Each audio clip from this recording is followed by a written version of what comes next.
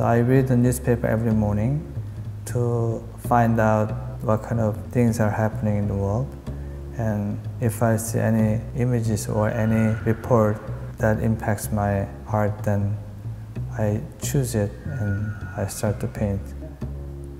In all the event, I feel like there's many different layers inside of the fact.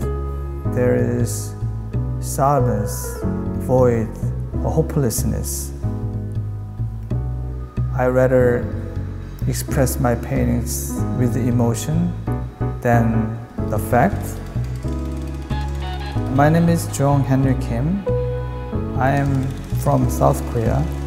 I first started to use social issues in my work back in 2001, and ever since I paid closer attention, I feel like I cannot really paint this as an observer. And I try to just get more closer. I try to feel more of their feeling. For me, art is just very honest voice from me that raise the awareness of current time.